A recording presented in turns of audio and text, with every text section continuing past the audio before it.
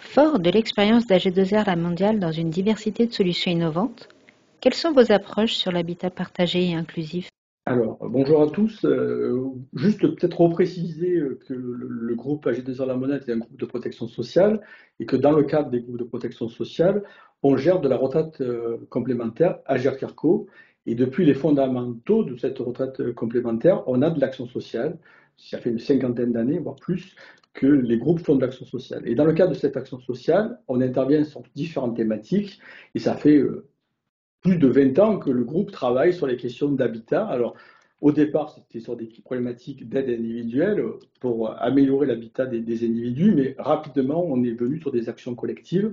Et l'objectif de cette action sociale et de la question de l'habitat, c'était de permettre aux personnes de rester le plus longtemps chez elles, en sécurité. Donc, on a travaillé beaucoup sur ces questions d'adaptation du logement, mais aussi, on a travaillé aussi sur la question à un moment donné, du parcours résidentiel de ces personnes, notamment, ils allaient forcément arriver à un moment donné en EHPAD, mais entre l'EHPAD et l'habitat individuel, quelles solutions alternatives? Et donc, du coup, est venue à nous cette question de l'habitat partagé et inclusif, avec différentes expérimentations, qu'elles soient régionales ou nationales, et on a voulu cranter sur le sujet, accompagner les acteurs, essayer de faire émerger des solutions, voire des plateformes de solutions pour permettre de s'outiller sur les questions et permettre à la fois aux usagers, aux acteurs institutionnels et associatifs, d'avoir notamment un vrai catalogue des solutions qui existent aujourd'hui en France.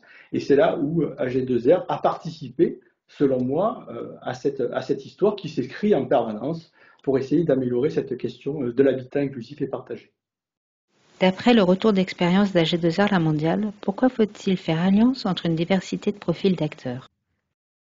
Pour répondre aux besoins de la personne dans son parcours de vie, un parcours résidentiel, il a fallu donc détecter des innovations en termes d'habitat, habitat partagé, inclusif.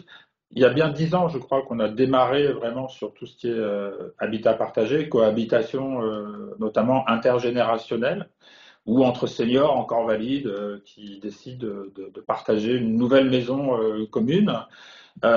Et il y a à peu près 7 ans qu'on a démarré un soutien à l'habitat inclusif, donc qui est destiné à des populations avec des besoins spécifiques, parce que la question de leur autonomie se pose, hein, donc des besoins pour la mobilité, des besoins pour leur rappeler aussi des choses dans leur quotidien, notamment pour les personnes atteintes de la maladie d'Alzheimer. Et donc on a eu la chance pendant ces 10 dernières années de soutenir plein d'initiatives sur différents sujets pour répondre à différents besoins des populations et sur différents territoires. Et à un moment donné, on s'est dit il faut quand même qu'on capitalise sur tout ce qui a été fait, parce que l'idée, nous, c'est pas de faire le passage à l'échelle hein, de tous ces acteurs, puisqu'une fois de plus, il faut que n'importe lequel de nos bénéficiaires trouve quelque part, non pas chaussure à son pied, mais habitat partagé inclusif adapté à sa situation.